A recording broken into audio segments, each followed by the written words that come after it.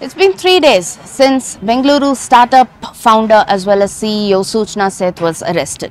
The police have been interrogating her rigorously for 3 days. But what we hear for now is, according to police sources, they have recovered a note which was scribbled on a tissue paper. The tissue paper was also crumbled and found in one of her luggages inside the taxi that she hired from Candolim in Goa to Bengaluru. She was intercepted in Chitradurga, and that is when the police have recovered this particular tissue paper.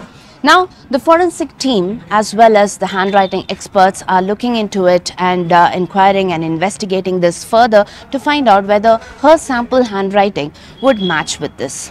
While interrogating her, sources say that she has confessed to having written that note. She has also confessed that this is her handwriting.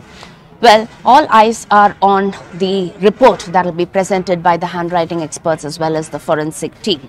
But for now, the police have not revealed what are the exact content of this particular note. But they have said that this is written in English. It is written with the use of her eyeliner.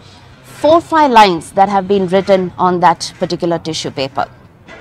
Though they haven't revealed the content, they have definitely said that this points to her mental situation. She has scribbled a few lines talking about her distressed relationship with her estranged husband. She has spoken about how this has mentally tortured her. She has also apparently spoken about how this has taken a toll on her mental health.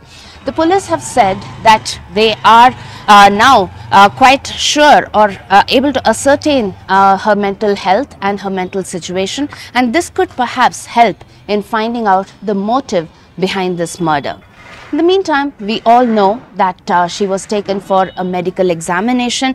We all also know that she is being psychologically analyzed as well. She hasn't been cooperating with the investigation according to sources because she has been denying the entire crime. She has been claiming that she absolutely has no idea about who murdered the child, but she knows that when she realized the child was already dead, she panicked and she immediately packed him in one of the bags and immediately tried to flee from that place. This is the point that we are gathering from here. Apart from everything else, she confesses to everything else but except the crime. This is what we hear from police sources. But they are working on putting all the missing pieces together. A lot of leads who have been interrogated. The estranged husband will also be interrogated in about a day or two from now, and they are hoping that these interrogations as well as the note would help in finding out the motive behind this murder. With camera person Govind, Pratibha Raman for NDTV.